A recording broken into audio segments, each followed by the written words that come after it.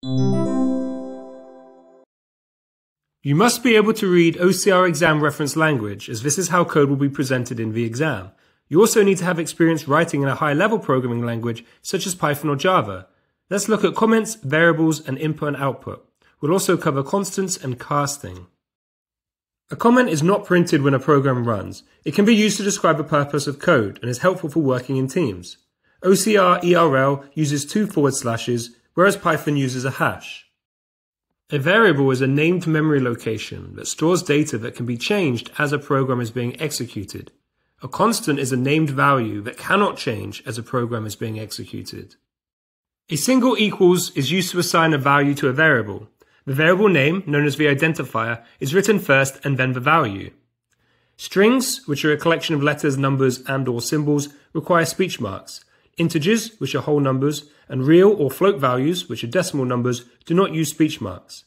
The available variable in this example is Boolean, which is true or false with a capital letter.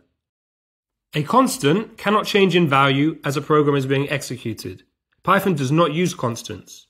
The const command denotes a constant is being used in OCR ERL. For Python, you could use a variable to act like a constant and just not change it. The input command allows the user to enter data. OCR ERL does not require casting into different data types.